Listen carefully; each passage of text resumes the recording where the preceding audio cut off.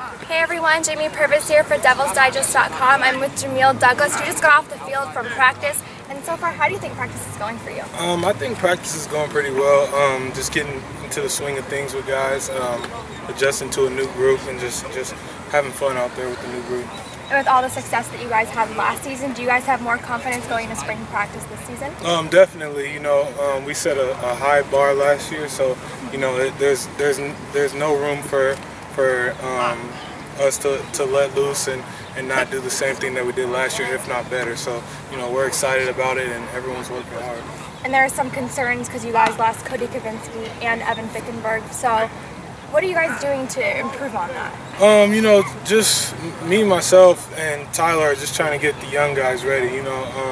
At one point, Cody and Fink were new guys also, and they turned out to be pretty good for us. So, we have faith in these young guys, and we think they can come in and do a good job. And do you think you need to step up as an offensive lineman, as a leader? And if you want to be a leader, do you think as a vocal leader or as an example leader? A little bit of both. Sometimes I just have to keep my mouth shut and lead by example, just so I can show the guys what exactly needs to be done. And at times, if I have to get vocal, then they're okay with me speaking my mind, and they listen to me as a leader. You're also one of the most versatile players who can play offensive line and then tackle and guard. Regardless, they're going to put you where they need you. But would you have a favorite? I don't actually. I'm comfortable at whatever they put me at, tackle or guard. I don't have a problem with it. It's all what's best for the team.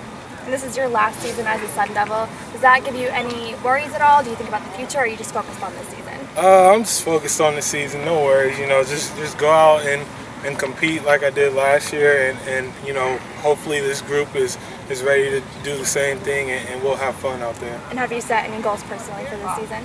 Well, last year I was second team All Pac-12, so of course I want to get better and be first team. So that's always on my mind. NFL? Of course, if that's in the future, then no doubt.